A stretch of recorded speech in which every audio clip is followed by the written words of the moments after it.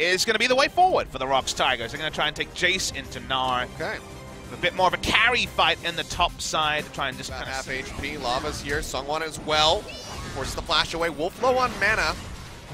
Wolf wants this. Yeah, he's looking for Lava, but now he's just isolated himself. Red buff to slow him up, and Wolf, oh dear. He's just going to be giving up that first blood key, wandering his way up from the bottom lane. Just take. Not spotted till now, though. Yeah, Blast Cone. Bringing him in as they go for the dive. Tara looking for the transformation. TP coming through as well. Faker going to arrive. Realm Warp coming through. They want this. Looks like they might be able to find it. Faker's going in for Linderong. As Tara, he's got the handle there on Sungwon. A little bit more damage. Here's Wolf. Finish him off, and the auto attack will get him. Needed. Wolf is just going to take a turret shot. Sungwon back out, but and 2 kills last game.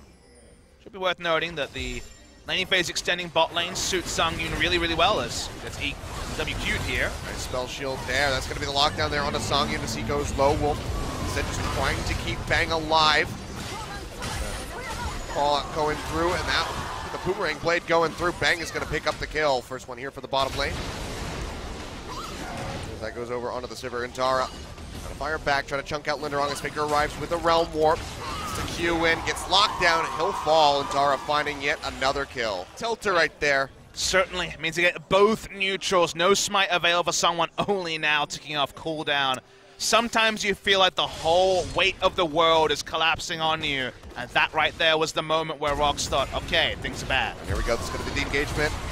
On the hunt coming through from Bang, firing away in onto Sungyun. Faker now arriving. Just no hope for the Varus. He just gets destroyed as Faker walks away with the kill. Out and putting Blank in. When he had just joined the squad, I'll hold my thought there as effort gets launched on, but he's just going to go ahead and go. He gets that 3-man pulverize as Faker arrives.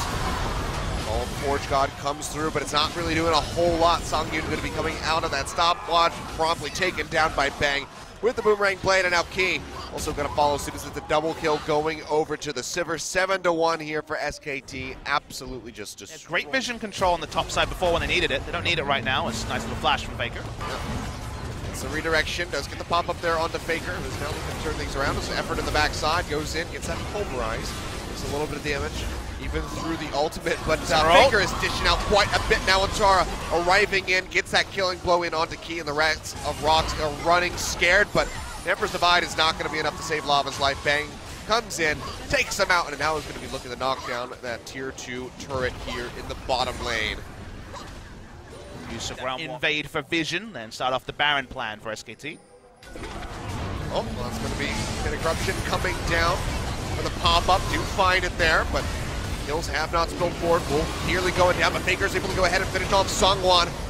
And you can see just Lava way too far forward, gets absolutely shredded. He's trying to do his damnedest. He's tanky with his Ornn, but there's just so much damage out from Bang, who is just racking up kill after kill, triple kill going through for him. Linderong, the last remaining member of the ROX Tigers. Essentially, there could have been a rush for Baron, but the reason why I really like taking Baron in this particular game is look who you're against Jace, Azir, and Varus. So much line wave clear. Yeah. Getting the Baron buff negates that. You already know you have the full display from SK Telecom. T1 is all right. Coming down there onto Bang, looking for the knockup, but they do not find it. But they will be able to find that kill now. Wolf landed the ultimate this time around, does go in, takes down Sungwon. Massive Emperor's Divide coming through, trying to knock him back. The damage is just overwhelming from the side of SKT, even without the Sivir in the mix. Faker goes forward, finds Linderong. Hey, Wolf got a kill. Just about to be the ace right there as Wolf does get a kill. Congratulations, Wolf. Welcome to the jungle. Hope we see more of you, because honestly, you'll have fun in games. Damn entertaining. SKT pushing forward. Good little. Took me, way we talked about continues. Going for another play here on the Bang, looking for the pop-up. He sidesteps it beautifully within the Cataclysm. Trying to push forward, but instead is just taking hit after hit from that Sivir. Tara close to the transformation. And he get it. Boy, Megadon, this could be a juicy ultimate. He's going to go forward, looking for the Emperor's Divide. Does cut him off, so not really going to be able to get the completion there that he would have liked. Could have been a massive ultimate. As Wolf goes ahead and takes up yet another kill, this time finishing off Key. Faker goes forward, charging face first up towards that fountain. Does take out the Varus. Sungyun goes down, and the Nexus turrets are going to crumble. This one, game 3, considerably faster than the rest. 28 minutes on the clock. SKT with Wolf in the jungle take them down.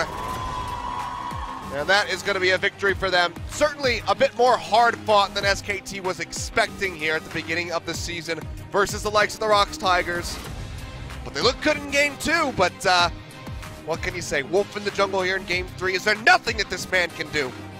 We'll start with ROX Tigers and say... Nothing is... Yeah. It's a long day. Long day. We'll start with the ROX Tigers and say, what was their pre-match goal? Look competitive. What did they do? Certainly look competitive. Sure, in Game 1 and Game 3, eventually they were taken out and Sungyun with a bit of a wry grin. I'm sure he won't be interviewed after this one, but he'll be having some choice words about the series.